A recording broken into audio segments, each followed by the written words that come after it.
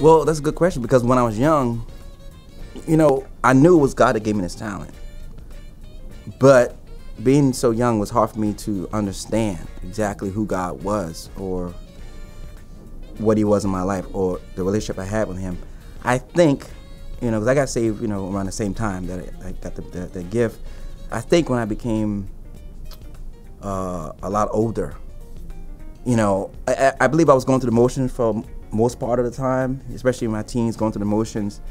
But I think at one point when I became a worship minister, that's when God, became real to me, and I had an actual relationship. As if it was with my mother or my sisters, it was more of a relationship where I actually was able to talk to Him and share with Him my most deepest secrets or problems and situation.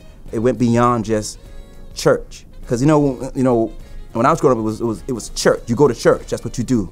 But it became now that this is actually a person I have a relationship that I can talk to, and he talks to me, and the world believes that's bizarre. But to me, if you don't experience Christ, how could you say it's bizarre if you haven't not actually have a relationship with Him, and you speak to Him, He speaks to you, and He tells you things that to me are miraculous. So yeah.